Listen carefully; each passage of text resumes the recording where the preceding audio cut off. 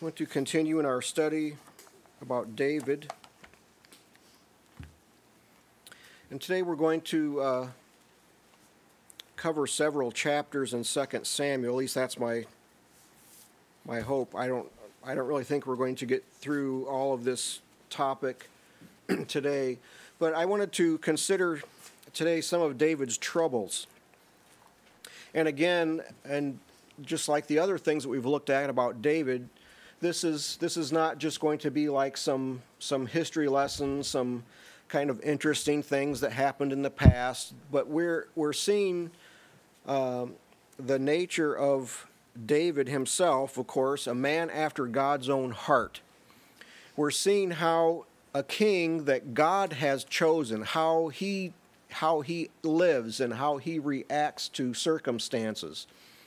So we're going to look at 2 Samuel chapters 13 through 20. Basically, I've just categorized all those chapters as David's troubles.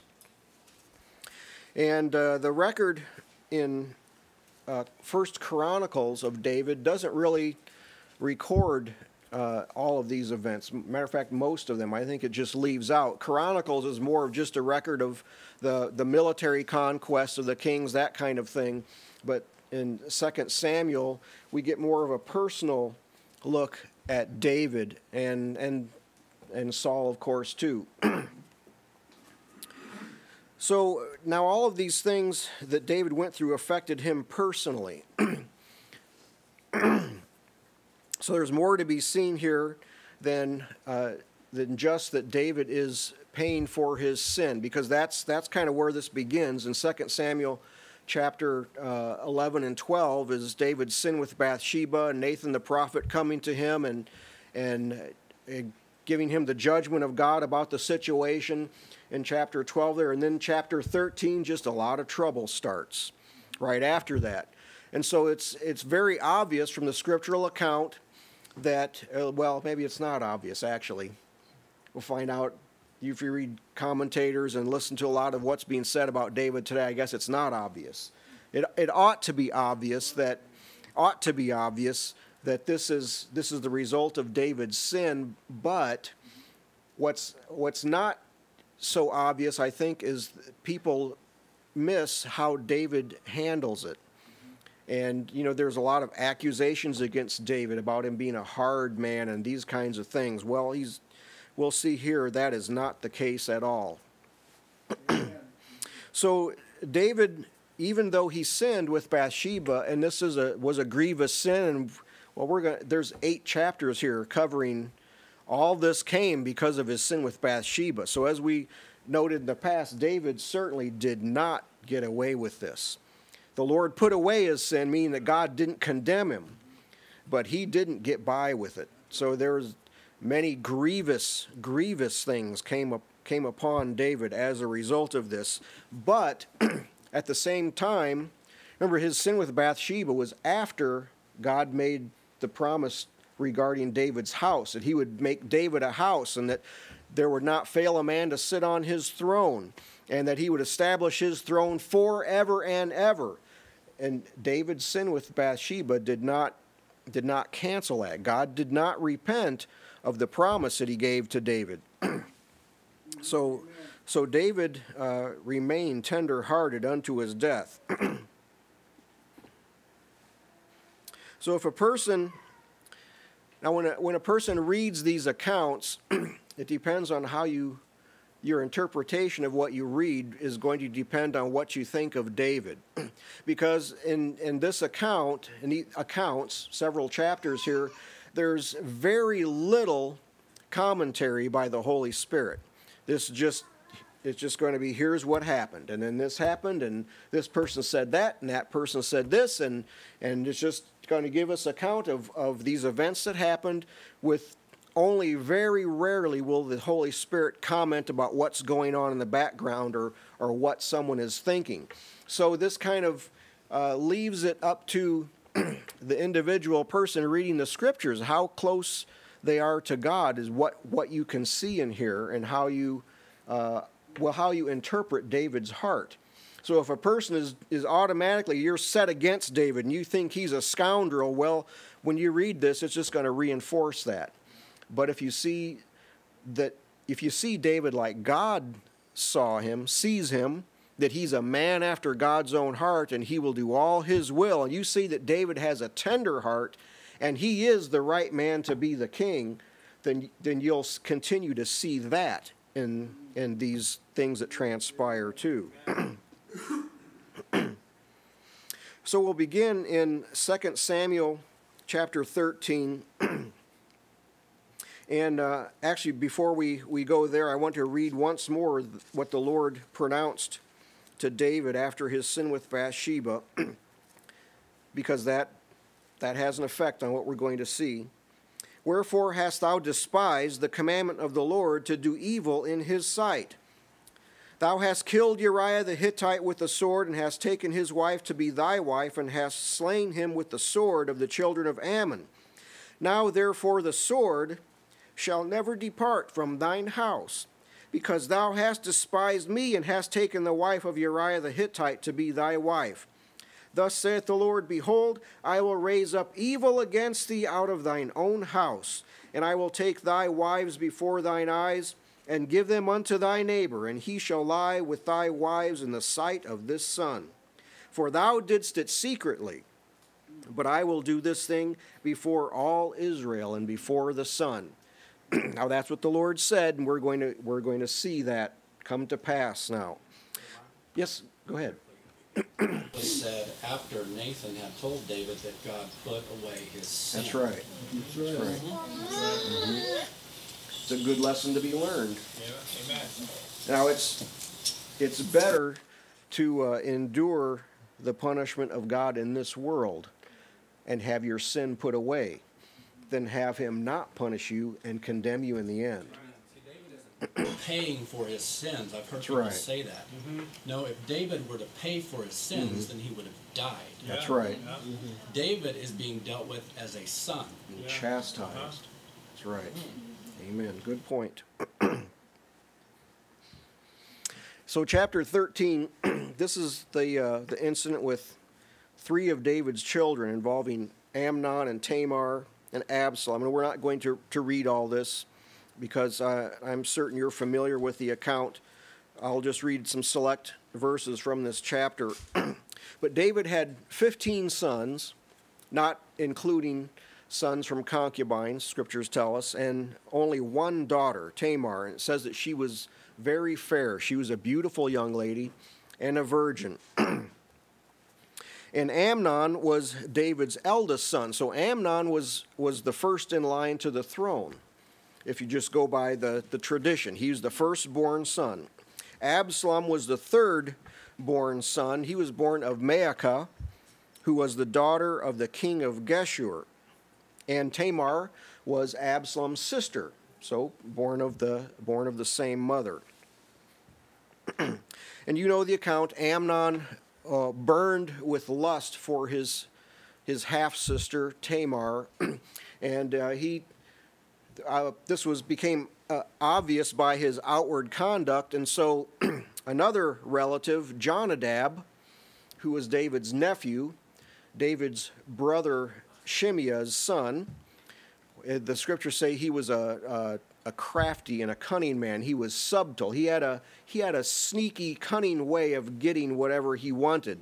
And he noticed that Amnon just was unpleasant looking and not happy, so he asked what's going on, and so Amnon tells him that he wants his sister Tamar. Well, Jonadab, instead of putting a stop to it, Jonadab gives him advice on how to go about getting what he wants. And so you know the account. Amnon pretends to be sick, and David the king comes to see him because his son is sick, and he says, "Send my sister Tamar to me to make some bread and to feed me. It'll make me feel better." So David sends Tamar, and Amnon forces her in the bed with him, and then he hates her instead of loving her. But before this, Tamar reasons with him. Tamar's like her father. She has the mind of God. She says, "Don't do this. This is foolish." Said, "I'll never be able to put away the reproach. you'll be counted as a fool in Israel. Why not ask David to give me to you as wife? He'll do it. No, Amnon wouldn't listen. So this transpires.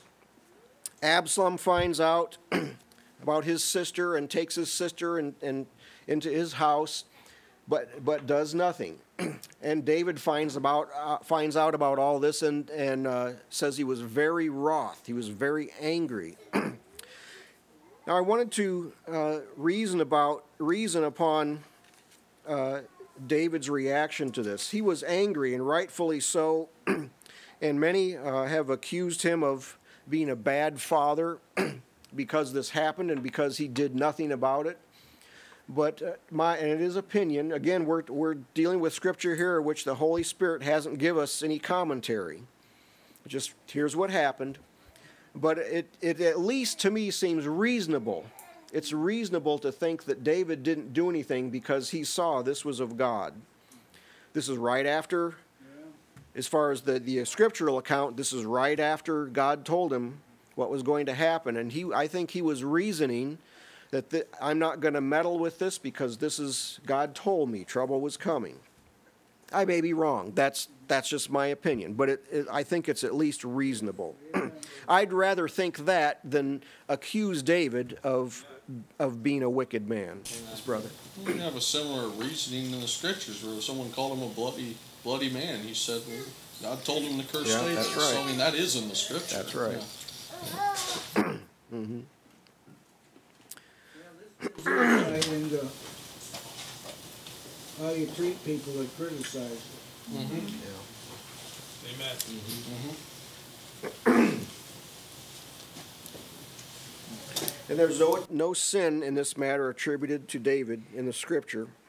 So no one should feel they have the liberty to accuse where God has not accused.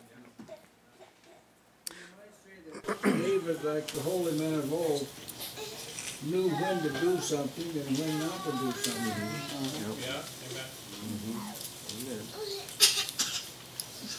There are situations where it's not good to be hasty. I mean, they're just so bad. Yeah. It's hard to sort through it. It's hard to know immediately what is the best thing to do. Yeah.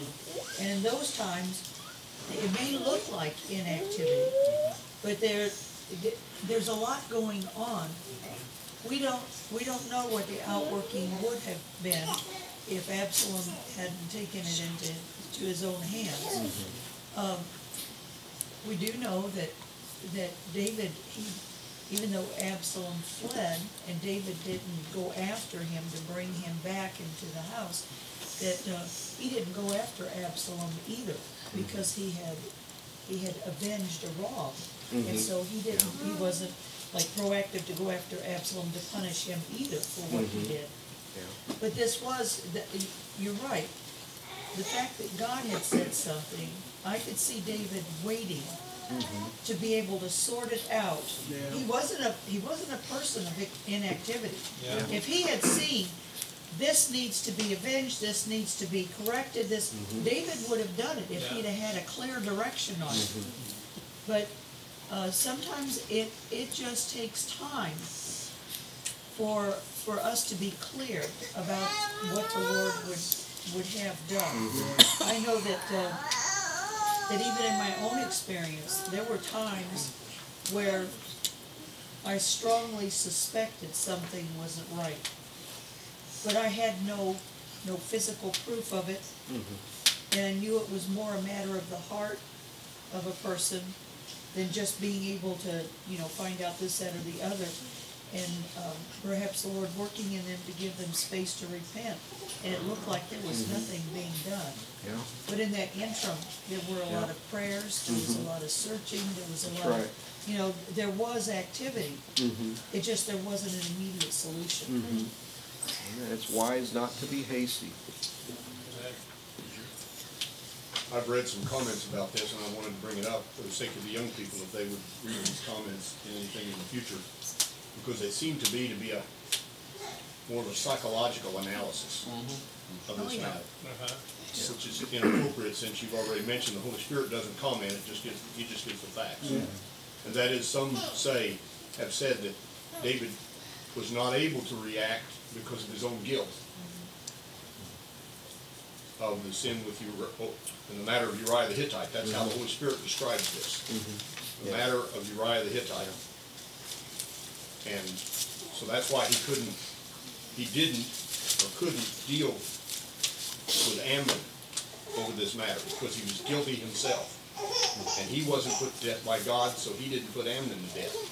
But that seems to be a human psychobabble analysis to me, more than anything else. Yeah.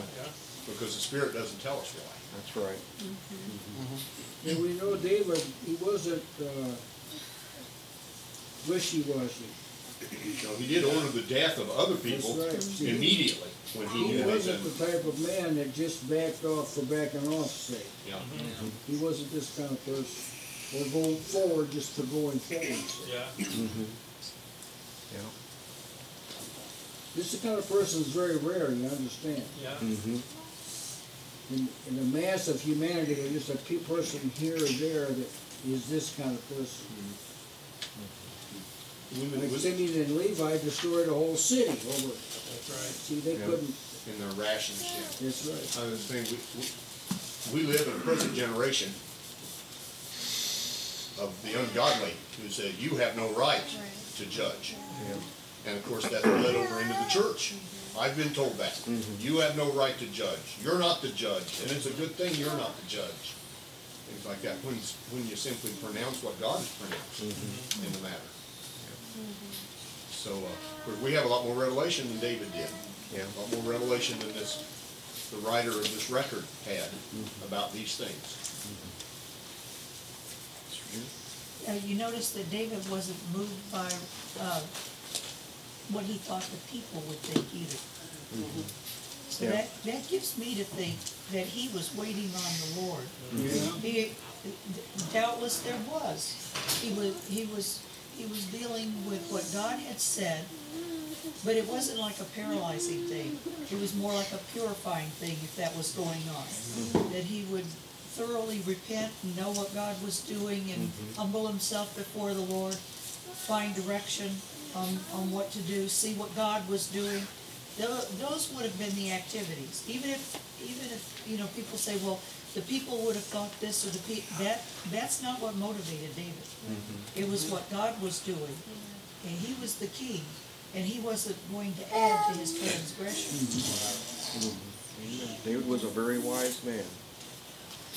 Well, this situation, just where we ended here, this just remained status quo for 2 full years, and nothing was done about it. And Absalom, we know, was just biding his time. He was looking for opportunity to take revenge on Amnon for his sister. And so the time came, and he had some sheep shearers that were shearing the sheep, and this was apparently like a time of feasting when this happened. So he decided to invite David and all the king's sons to his place, to the feast for the sheep shearing. And David, of course, declined, said, no, I'm not going to go. But Absalom pressed him, insisted that he allow Amnon and his other brothers to come. So they did, and you know what happened there, that Amnon was slain during the feast. All David's other sons fled and went back to Jerusalem, and Absalom fled, and he went back to his mother's family, the king of Geshur. That's where he fled to. And at first, David got news, the first news David got was that all of his sons had been slain. And then Jonadab happens to be there, and he pops into the scene again and says, no, all your sons aren't dead, it's only Amnon. Well, Jonadab wasn't there. How does he know this? It's because he's been privy to this all along. He knew all along that Absalom was conspiring, and he knew all along what was going to happen. So the reason I give those details is to show you how much trouble can come upon you from, this involves 3 of David's children and 1 of his nephews, all kind of royal family. This is the royal family in Israel, God's people, right? So David's got a lot of things to consider here. This is a weighty matter, very, very perplexing, very troubling, this kind of thing. And now one of his sons has killed another of his sons who happened to be next in line to the throne. There's a lot of trouble here. But David maintains his integrity throughout this.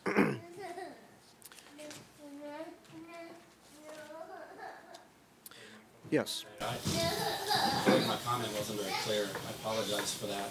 What I was trying to say by referring to the fact that Nathan had said that God had purged his sin, and yet here are these consequences, is that men have this idea that once you're forgiven, there's no more consequences for your actions. And what I want to say is that there are still consequences, but they don't have redemptive value. You're not, That's right. you're not That's changed. right. That's what I mean.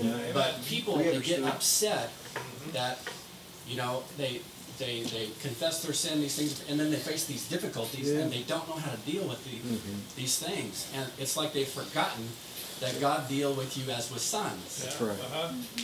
And so they're not able to appropriately handle the difficulties. But now, it is the knowledge that David has that he's being dealt with as a son that helps him be humble and submit to this. That's right. And to not be prideful, as if God owes us.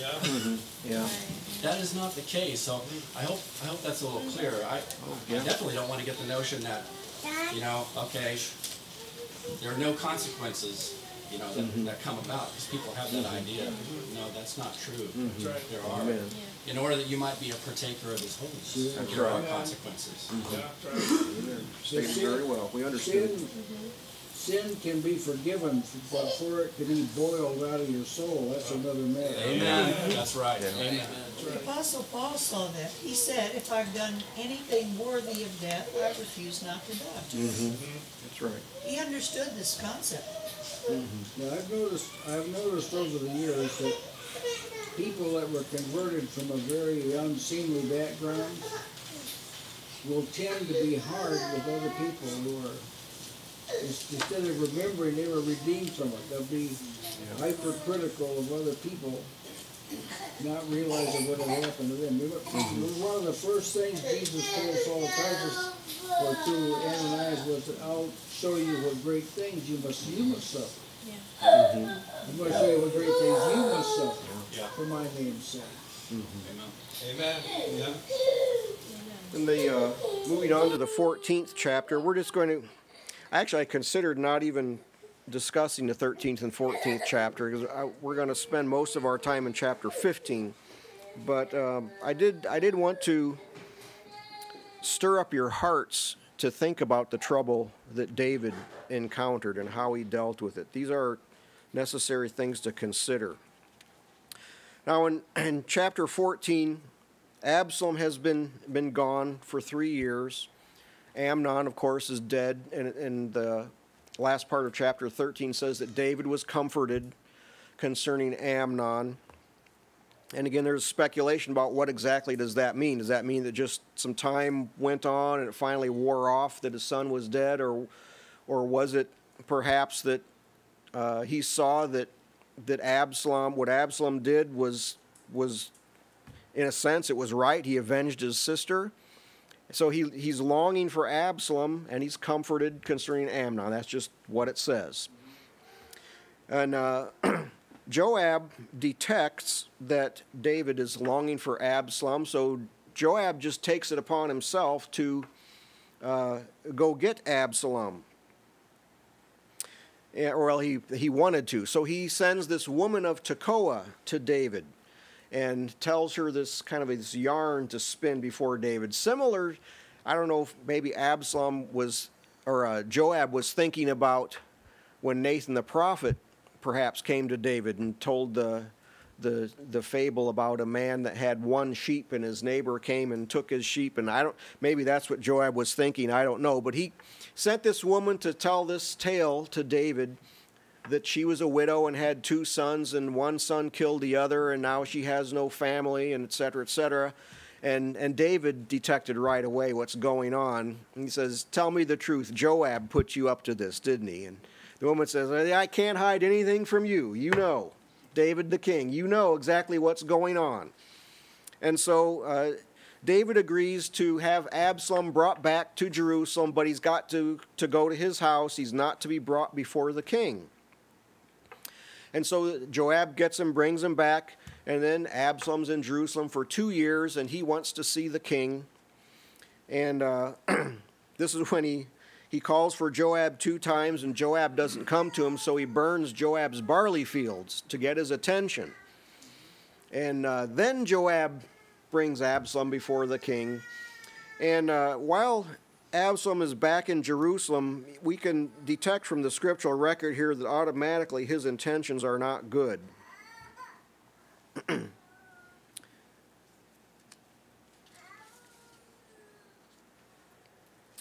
Let's see, I didn't write these verses down.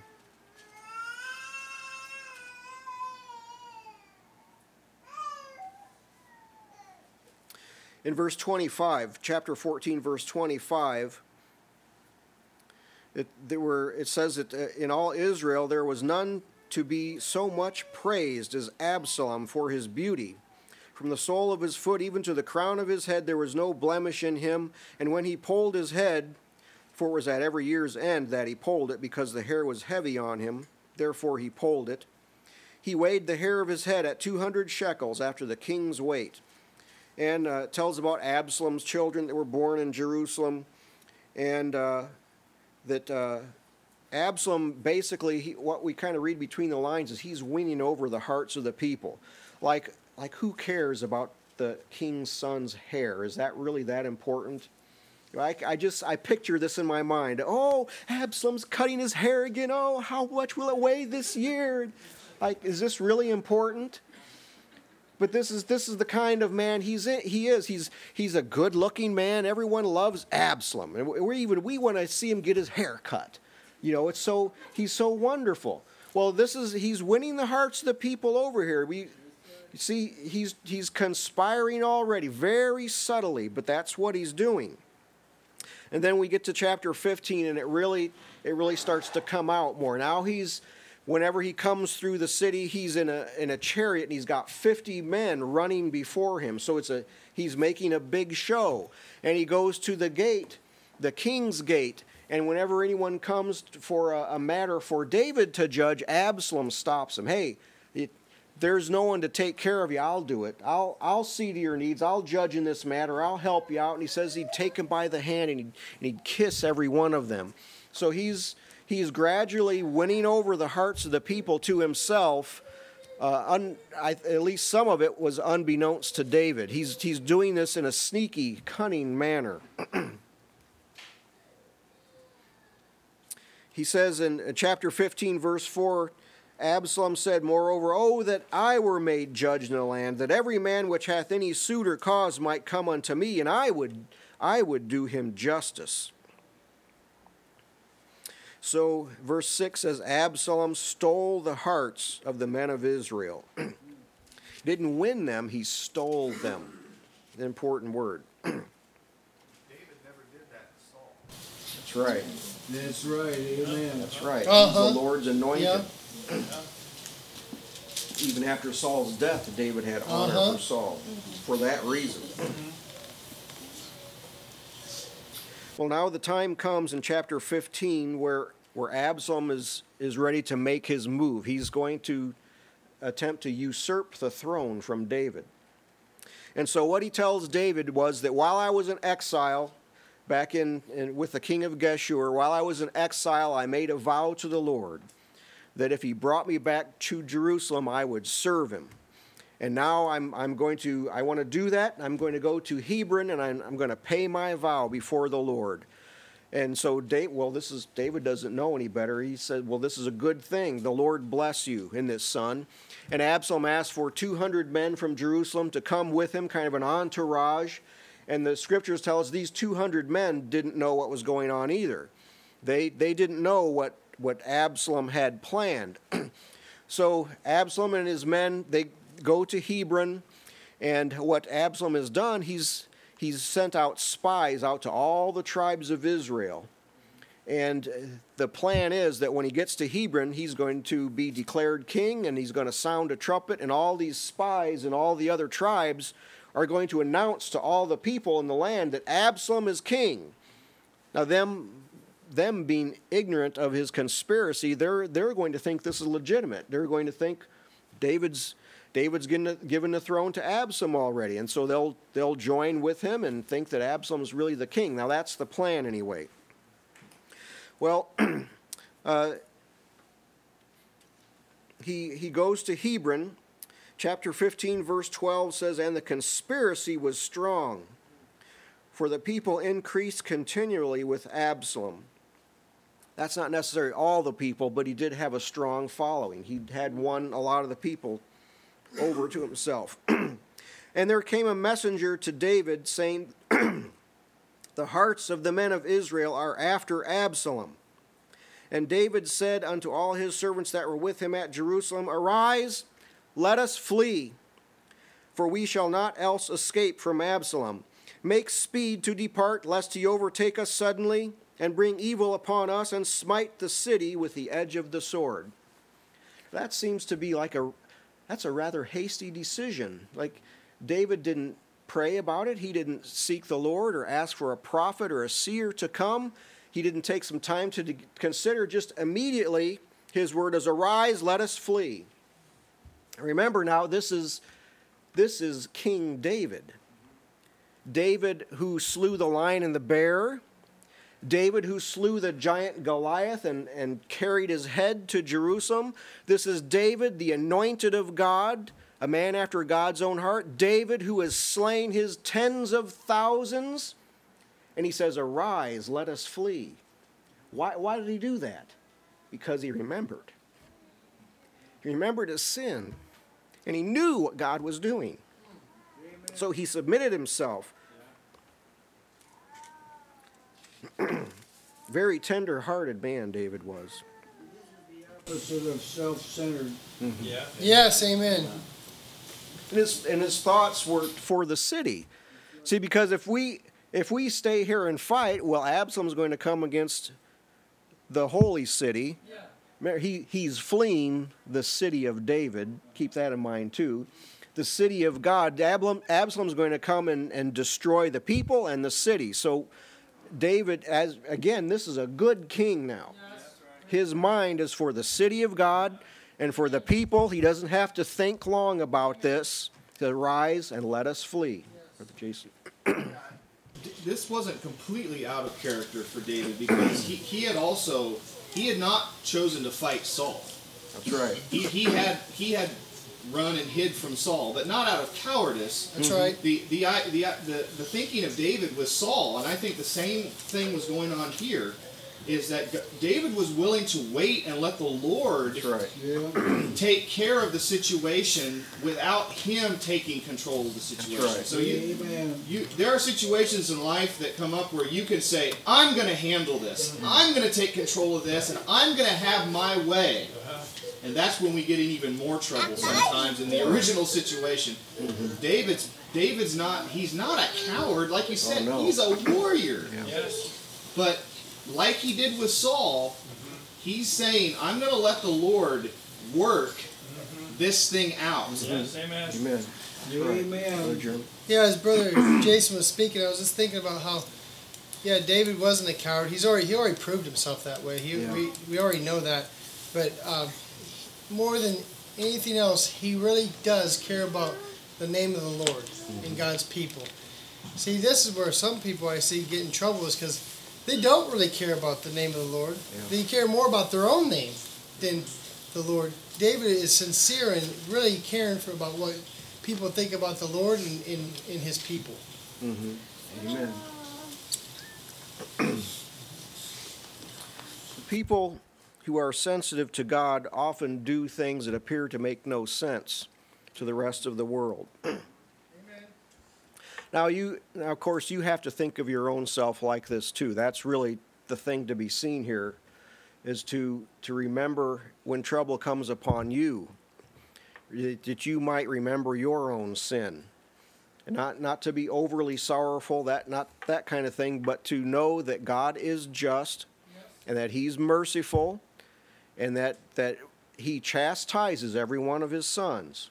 And to, we bow our heads in humility and submit to God like David did. I particularly, I read Adam Clark's commentary on this verse, and I wanted to read that to you because he stated a lot better my thoughts than I can state. Adam Clark, David said, "Arise, let us flee." This, I believe, was the first time that David turned his back to his enemies. And why did he now flee? Jerusalem, far from not being in a state to sustain a siege, was so strong that even the blind and the lame were supposed to be a sufficient defense for the walls. And he had still with him his faithful Cherethites and Pelethites, besides 600 faithful Gittites who were perfectly willing to follow his fortunes. There does not appear any reason why such a person in such circumstances should not act on the defensive, at least till he should be fully satisfied of the real complexion of affairs. But he appears to take all as coming from the hand of God.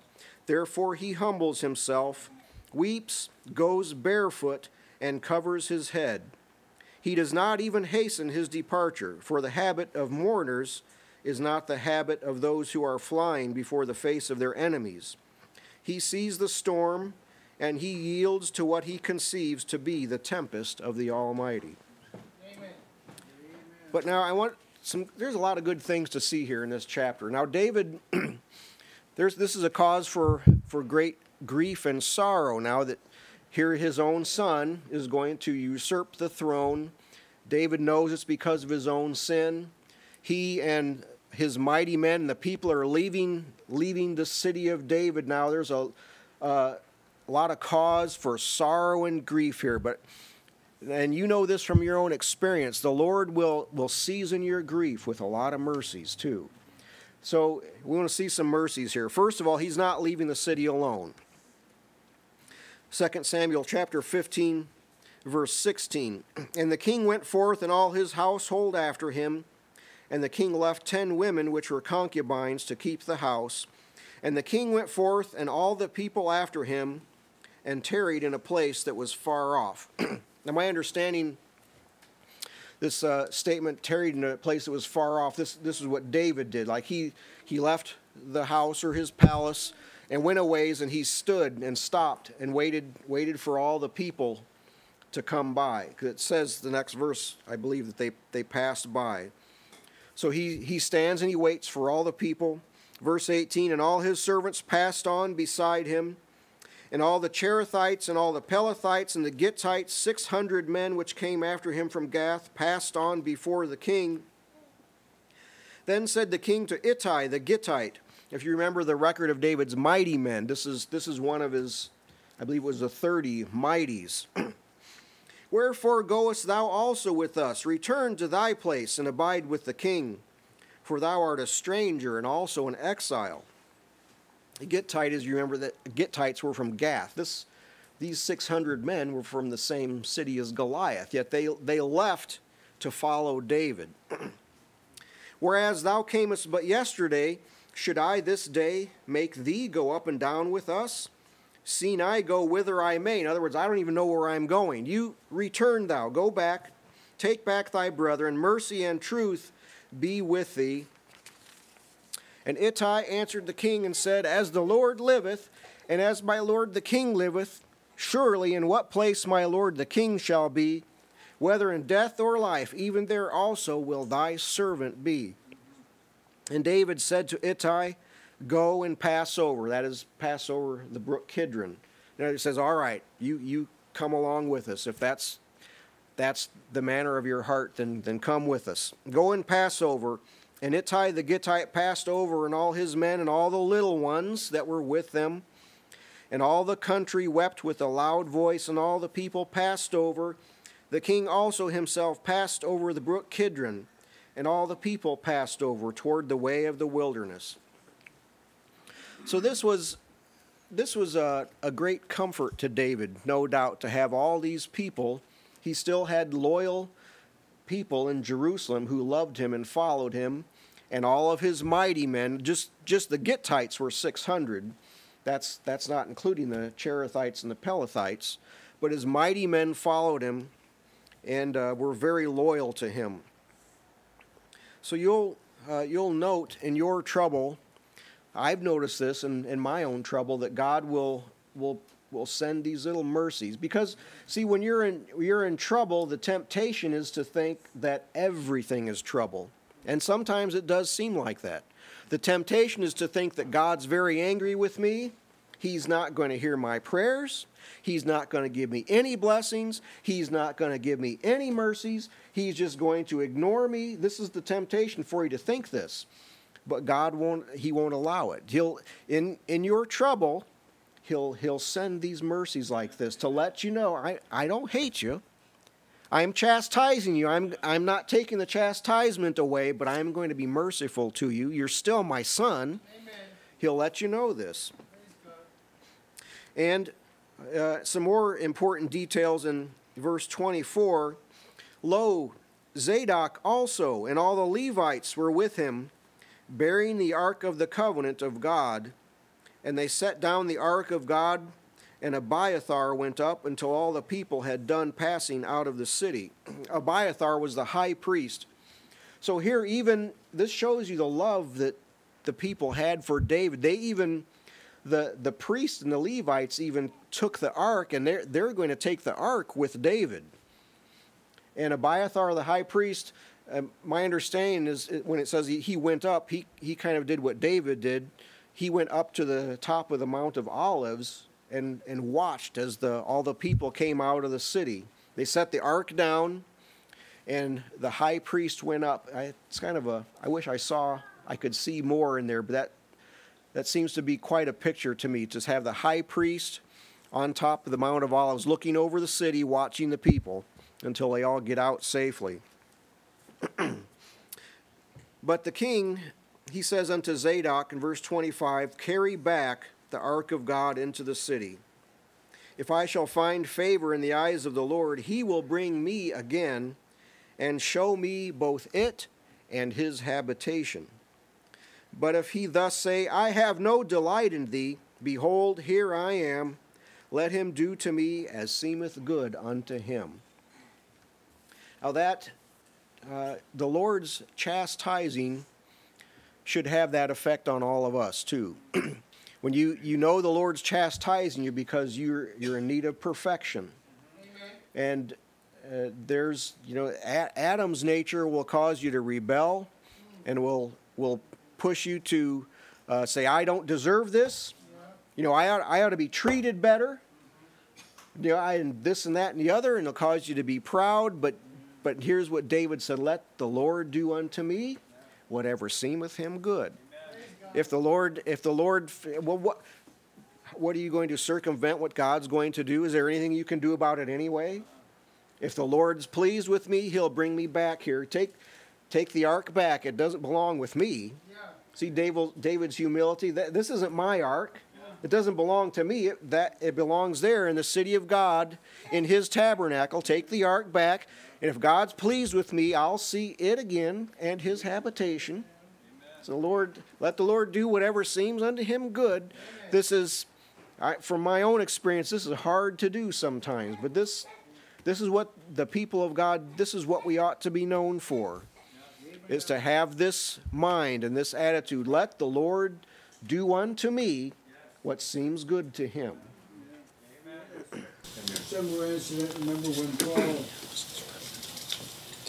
was on his way and he was going to be taken go to Rome, the prisoner, and so the prophets, so on the way the prophets told him, and they interpreted them. The prophecies were true, but they interpreted them to mean he shouldn't go.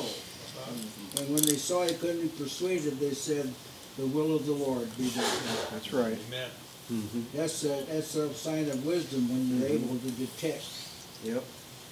So sometimes there is some kind of persuading that should be done, but then there's some things God ends and the will of the Lord be done. Amen. So now If you you try to picture yourself in this situation, there's a lot of trouble going on, but you notice David's thinking very clearly here. He's not all confused and bewildered and wondering what he should do. His thinking is crystal clear. He's in tune with God. We're seeing demonstrated here again that he is indeed a man after God's own heart. He knows what's going on, even in the midst of this great trouble. And again, I want to emphasize that his heart was for Jerusalem and for the people. If I forget thee, O Jerusalem, let my right hand forget her cunning. If I do not remember thee, let my tongue cleave to the roof of my mouth. If I prefer not Jerusalem above my chief joy. So David tells the priest to send the ark back. And likewise, he tells the priest, you go back too, to Zadok and Abiathar. Says, because, again, that's where your ministry is.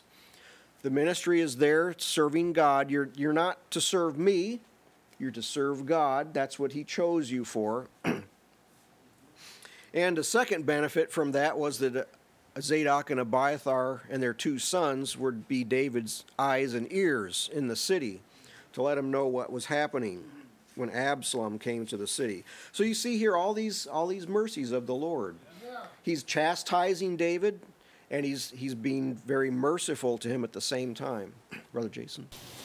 Yeah, maybe we see another difference here between Saul and David again. Saul, it seems to me, was what we would call a pragmatist. A pragmatist means whatever works. The means doesn't matter as long as I have this desired end. You know, Saul often treated the Lord and Samuel that way. I was thinking of when Saul's waiting on Samuel to come and sacrifice before they go into battle, and Samuel was late, and so Saul says, "Well, I'll just offer it myself." So he's just a pragmatist. I'm going to do whatever I can do to make the desired end come out the way that I want it to come out. Yeah. Now, if David had thought that way, you would definitely want to take the ark with you. Yeah. Yeah. Because if we take the ark, remember the story of the ark and the Philistines, and the ark of God's in the camp. We're in trouble now. Let's take God with us, because God will give us success. David didn't think that way at all. Right. He wasn't thinking pragmatically at all. A totally different kind of man than his predecessor. Yes. A lot of people think about God this way, especially when they're in trouble. Now we need religion. Yeah.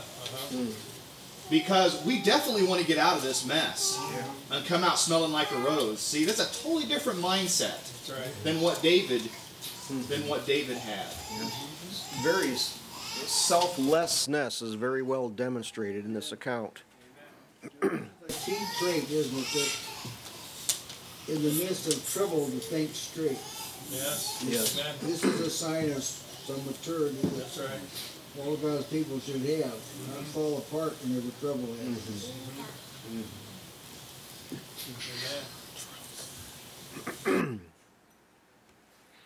Now, David, at this point, he knows what's happening, but he doesn't know if he's going to come back to Jerusalem or not. He doesn't know these things.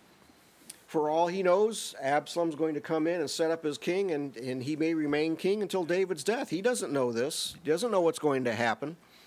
So that gives more importance to the way he's reasoning and what he says here, how he's thinking. So this is very grievous, yet David is reasoning properly, reasoning according to the will of the Lord. Now in verse 2 Samuel chapter 15, verse 31, a bit of news comes to David, and one told David, saying, Ahithophel is among the conspirators with Absalom. And David said, O Lord, I pray thee, turn the counsel of Ahithophel into foolishness. Here's another thing that you ought to know. When you're being chastised of the Lord, when you're in a lot of trouble, you know you can pray, right? That's right. And you know, he will hear your prayers. David's being chastised. This is very grievous. He's not afraid to pray, Lord, turn the counsel of Ahithophel into foolishness. And we know the Lord heard his prayer. The Lord did it. So don't forget that now in your trouble. Don't think that God hates you and he's rejected you when you're being chastised. Remember these things. He still hears you. Now, Ahithophel was David's chief counselor. There's not a whole lot said about him in Scriptures. Actually, this is the first time he's mentioned right here. But we get the idea, actually in I think it's the last verse of chapter 15, says that in those days, maybe it was 16. Yeah, the last verse of chapter 16 says the counsel of Ahithophel was as if a man had inquired at the oracle of God. So this is a very wise and trusted man. This is one of David's counselors. Well, he just turns and goes to Absalom without any loyalty or giving any thought to David, the man of God. Absalom calls for him in Hebron, and he just goes, and Ahithophel gives him counsel to help Absalom do what he wants to do. So he's a very, very trusted man. So this is why David prays. He knows that all Israel trusts Ahithophel, so he just asks God, just turn his counsel into foolishness, so they don't listen to him, which the Lord does. Yes? Yeah, and the way he does it is unique too. He doesn't make the counsel wrong. He makes the man not take it. Yep. That's very interesting. Yep. Well, he sends his own counselor too. That helped too. Yeah. Yeah. And back in chapter 15, verse 32, and it came to pass that when David was come to the top of the mount, that's the Mount of Olives outside Jerusalem, where he worshipped God, behold, here's another blessing now, another mercy comes to David. Hushai the Archite came to meet him with his coat rent and earth upon his head, unto whom David said, If thou passest on with me, then thou shalt be a burden unto me. But if thou return to the city and say unto Absalom, I will be thy servant, O king. As I have been thy father's servant hitherto, so will I now be thy servant. Then mayest thou for me defeat the counsel of Ahithophel. And hast thou not here with thee Zadok and Abiathar the priests? Therefore it shall be that what thing soever thou shalt hear out of the king's house, thou shalt tell it to Zadok and Abiathar the priests.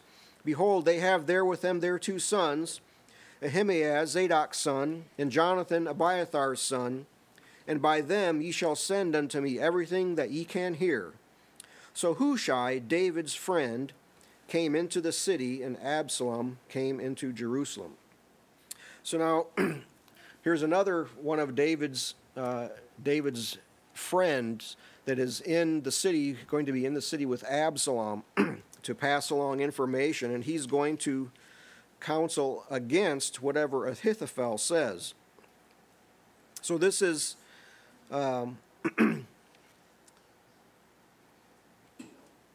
coming, how this works out.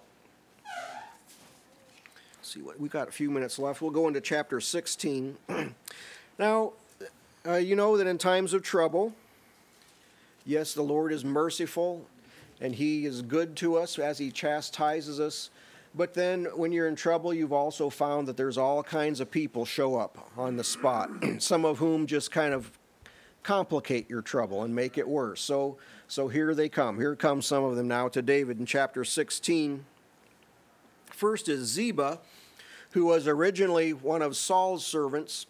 And when David took Mephibosheth, who was lame, into his own house, he put Ziba in charge of basically everything that was Mephibosheth's, because Mephibosheth couldn't take care of it, so he gave it to Ziba. Well, now, all of a sudden, Ziba shows up with David, and he's brought with him 2 asses.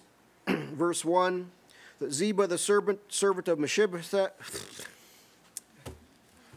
Ziba, the servant of Mephibosheth, met him with a couple of asses saddled, and upon them 200 loaves of bread, and 100 bunches of raisins, and 100 of summer fruits, and a bottle of wine. And David asked, well, what's all this about? And he says, well, the donkeys are for you to ride, and the food and the wine's for the people. It seems like a very nice thing to do. But David, he's a wise man. He asks, where's Mephibosheth?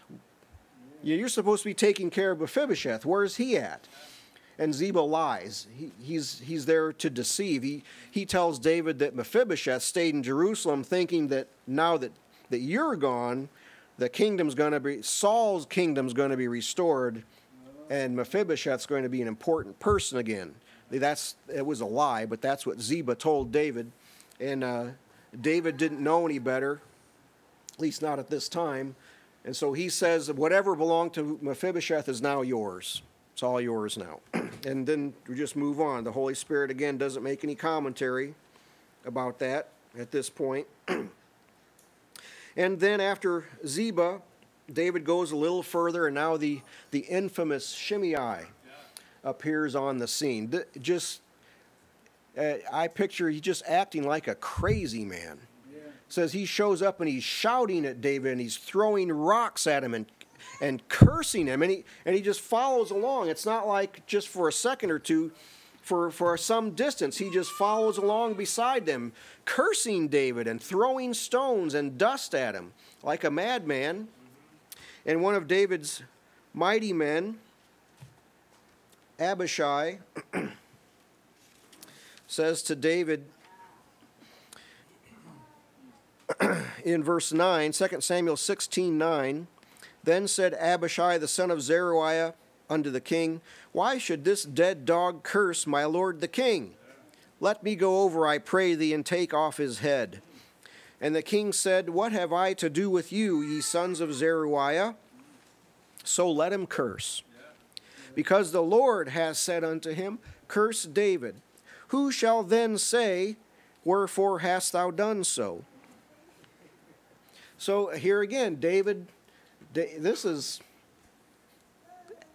Shimei is just acting like a crazy man, and David just very, very calmly, because he's submitted to the Lord, he just takes it in stride, and he was right. He was right to do this. And the Lord said to him, curse David, leave him alone.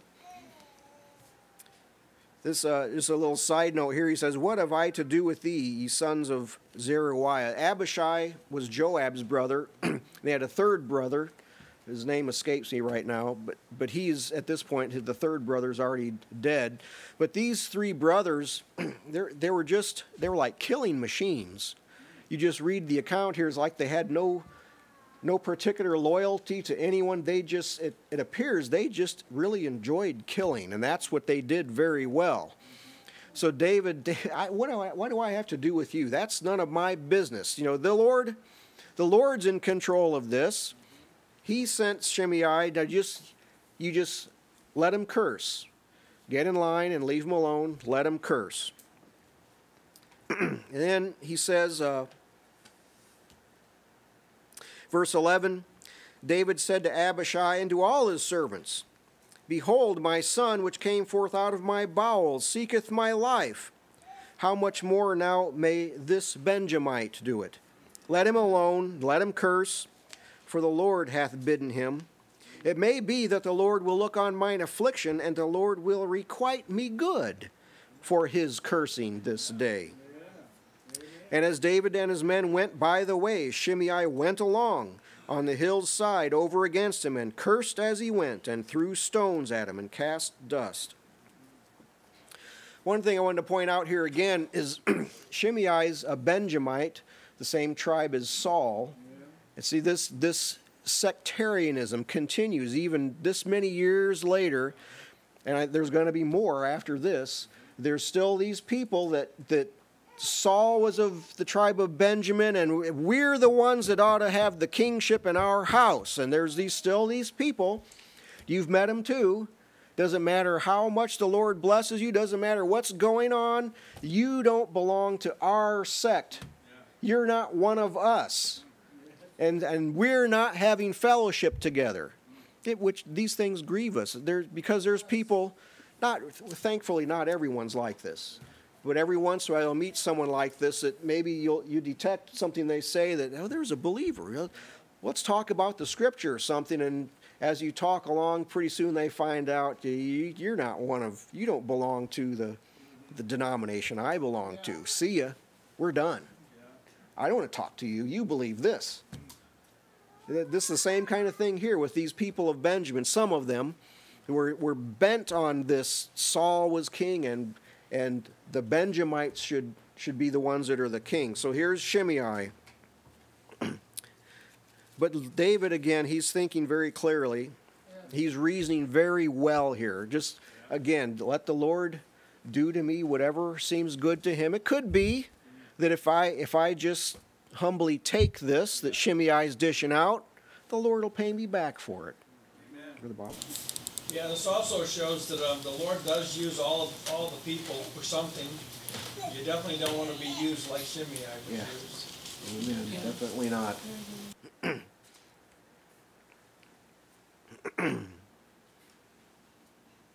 So then here in the end of chapter 16,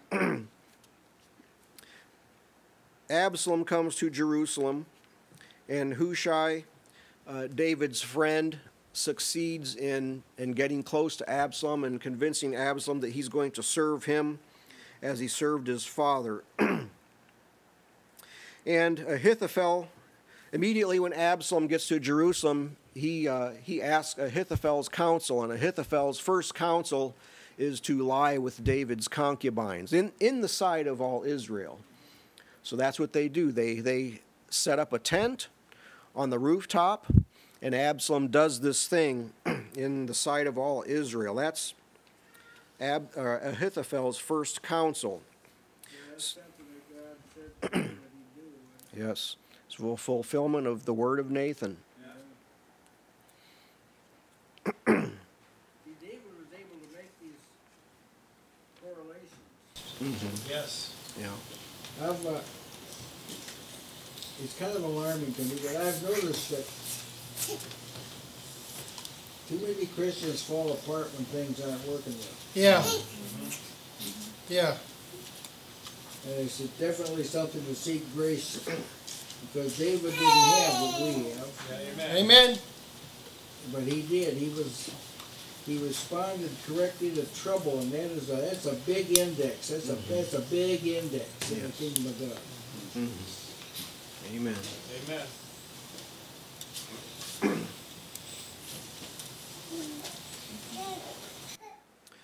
So there's, I suppose you could say there's a little bit of irony here in what transpired, because I think it was Matthew Henry, one of the commentators, pointed this out, that in the very same place where David first looked upon Bathsheba, that's where this is where Absalom did this thing, this wicked thing, which was the fulfillment of the word of the Lord.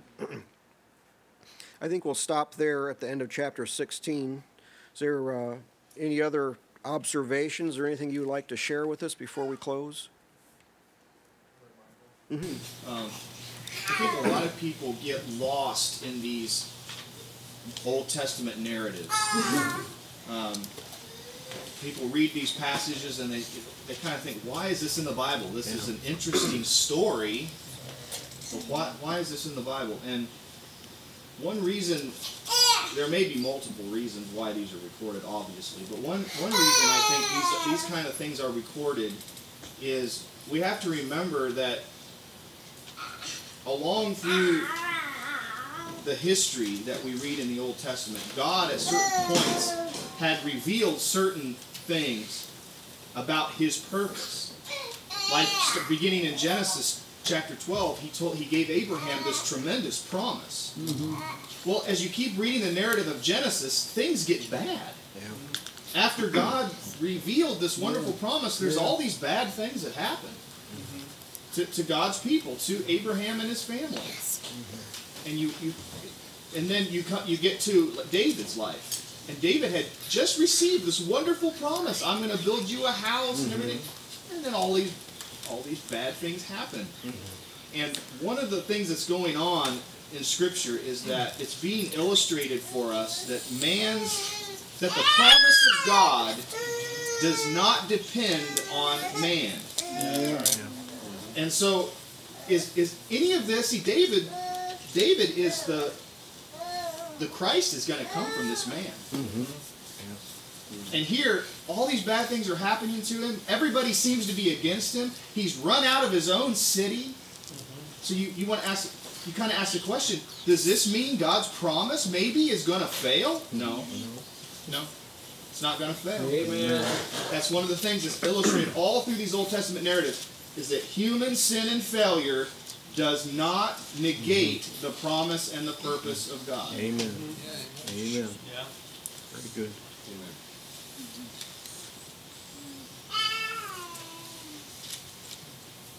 So, Jonathan? I do want to give thanks on for your series of lessons on these kind of subjects, because I have heard preachers like on the radio and such preach on these texts, but rarely ever can I listen to the whole lesson. Yeah. Because a lot of it is just derogatory remarks about the saints of God. So, I mean, it is a sparse thing for people to handle passages in this way, to like, get encouragement from it, rather than having to overcome. So I'm thankful you handled it the way you did, and these were good things that you brought to us. Amen. Brother I Gene? want to mention about this matter of acting rashly, even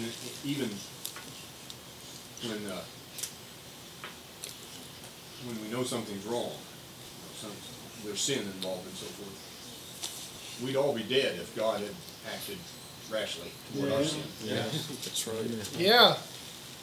Every one of us have partaken of God's mercy, kindness, patience, not tolerance. David didn't get any tolerance from God in the sense that men need tolerance now. Just overlooking it. He didn't overlook it. But he was patient in dealing with it, and he dealt with it. Yeah, I can see that David had a hatred for the workers of iniquity. He expressed it in the song. But to act upon it, that's something else. He saw the hand of God in all of this. Now, I think I can begin to see a little clearer, like the rationale behind spiritual Babylon. Why it's been allowed. There's a living proof that if God's not in the mix, it'll go haywire. And even though the people may have all the external signs like Israel, but if God's not active in the process itself, if God's not active, it'll get off course. Yeah. Amen. And it's a very difficult lesson for people to learn.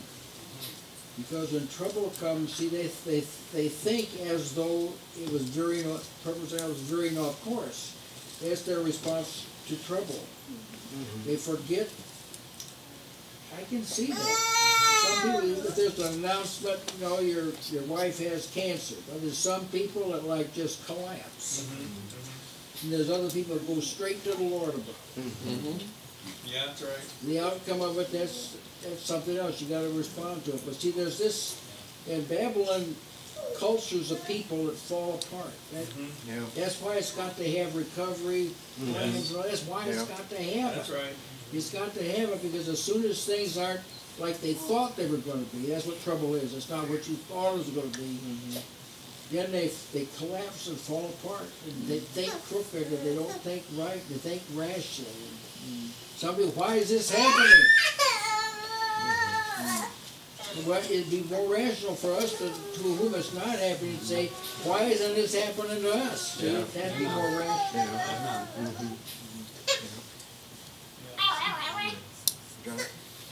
I was glad Brother Gene said what he just said about the Lord doesn't act rashly with us. Yeah. And there are traits of the Lord you can see in David. And I know this wasn't particularly covered in this lesson, but Absalom eventually did face defeat and his life was taken. Yeah. But David wasn't just praising God when Absalom died. That's right. That's right. Yeah. That's right. He made requests like spare him, be merciful to him. And those orders were not honored. But yeah, you could see that like in these other situations, where he didn't do anything. Like you remember, David was a merciful man too, as well as a man of judgment, a man that honored the Lord. He was a warrior, but he was also merciful.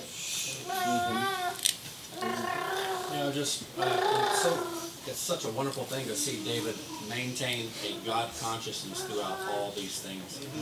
To worship God, to acknowledge the ways of God, to be able to still see those things throughout this difficult time for him. Because that's part of what's involved in enduring chastening. You maintain that there are greater repercussions to sin than what's happening directly to us. Whether it's we have sinned or whether it's others that are sinning and now we're suffering as a result. There's greater repercussions. I'm thankful to see that in David. You'll have to fight, obviously, when you're in a time of difficulty of becoming self-centered. Everything you're tracing back to yourself. Because you can't reason soundly that way. None of us are that important. Amen. Very good. Go, Jason. Yeah, the hero of the narrative is not David. It's the Lord. That's right. That's right. And David is acting in concert with God. That's right. And this is what a lot of people forget when they read the Bible. People read the Bible's about us. And that's why a lot of these bad interpretations, because people go in, they psychoanalyze the characters in the Bible because they're reading the Bible as if the Bible's about David. Or the Bible's somehow about me and my problems. But that's not what this narrative is about. God is the one who raised David up. David was a shepherd boy. That's right. He would have never had a claim to the throne. He was a shepherd boy. God chose him and anointed him. God made promises to him. This is all about God. If David's God's king, then God's the one who's going to keep David on the throne. Amen. Amen. Amen. You get it? Yes, I remember as in my 20s, I guess, I began to experience when I was employed, in the work of the world. There was a time when there were things turned against me, and there were people trying to find fault and this sort of thing. And we got after since Judy and I were married, it got kind of bad, almost unbearable. But there came a day of awakening for me. It's that God said, I could just say, just like He spoke it out of heaven to me, He said, look, you're my child. You belong to me. You have more than these other people have. But nobody will know that unless you stand up to more than they can stand up to. Yeah, that's right. Oh, it was a epiphany. A major thing to see. So if you're a child of God and you're not suffering for wrongdoing, let none of you suffer as an evildoer. Amen. If you're an evildoer, you got it coming. Don't complain. Amen. But if you're doing what's right and you suffer for it, you've got to think about this differently than the world thinks of it. Yes. Because they're watching. Yes. And if you do the same thing the world does, like where's the witness? That's right. And I know that I appeal to Caesar. See, you've got to be wise. There does come a time when, I've got to appeal to Caesar, but it's because he knew he had to go to Rome too. See, that's because it makes there too. So this is very good. This is very good for the soul as you're going through here and seeing David's various responses, how he consistently sides with the Lord. And if he does, like in the case of Bathsheba or in the case of counting Israel, if he does, he recognizes it, but as soon as he recognizes it, he makes reparations. As soon as he sees what he's done. And it's just excellent. Amen. Amen.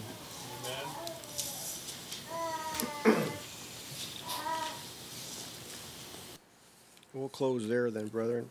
Thank you for your participation. Exhort you to cast all your care upon Him, for He careth for you. Amen. Knowing it, yes. Let's close in a word of prayer. Our Father in heaven, we thank you for the record of David the king and for the things that you demonstrated in him, that you raised up such a man to show these things. We thank you for your mercy to all of us when you chastise us. We thank you for your chastising, which we need. We thank you for your goodness, Lord, that seasons your chastening. We pray that you would continue to bless our gathering today, that we would continue to be pleasing unto you. We also want to give thanks for the food that we're about to receive. Pray that you would bless it. In Jesus' name, amen.